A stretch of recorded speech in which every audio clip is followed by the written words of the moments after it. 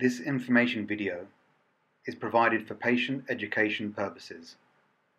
UPMC has no commercial relationship with the software companies mentioned in this video, and UPMC does not endorse any particular software application. We are describing examples of applications that provide the desired functionality, which our patients may easily access and use. Hi, given the current COVID crisis, your provider may have asked you to arrange a telemedicine visit. This video is to help you show how you can help your provider and help your child by testing your child's vision before that telemedicine visit. Thank you for listening. Hi, I'm Chidlren, one of the orthoptists working here at the Department of Ophthalmology. Normally myself or one of the techs checks the visual acuity in the clinic, but I'm going to show you how to download the app so that you can test the vision at home on both Android and iPhone. Although we have no financial disclosures, we have used Visual Acuity Chart for iPhone and Snellen Chart for Android. To download the app, for the iPhone, go to the App Store. For the Android, go to Google Play Store. Then type and search for Visual Acuity Chart. Then you'll select Visual Acuity Chart. This app is the top right of the screen with the big letter Z. Once the app is open, press the Settings button top right of the screen. In Settings, fourth option down, change notation from decimal to fraction. Then change units of length from meter to foot.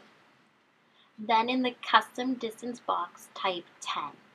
Lastly, enable the Record Scores option and press OK. Then to return back to the main menu, press the Settings button on the top left of the screen.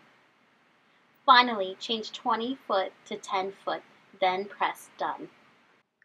For accurate results, please use a tape measure or app to determine 10 foot.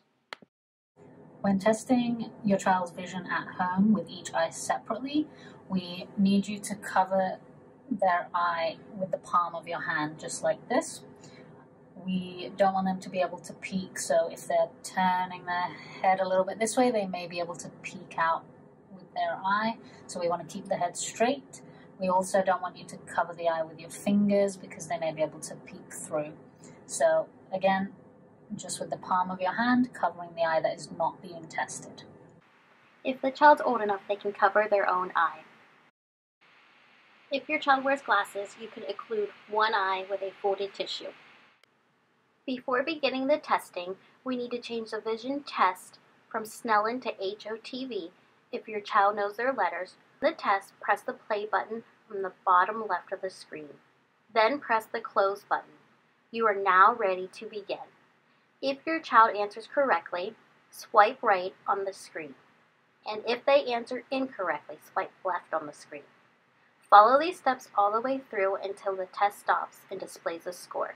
Please perform testing with both eyes open, followed by the right and left eye.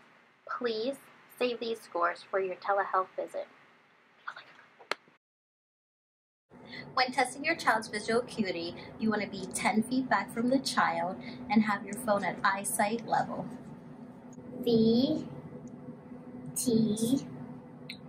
Hopefully this short video has shown you how to download the vision testing apps on your device and carry out the vision testing on your child at home.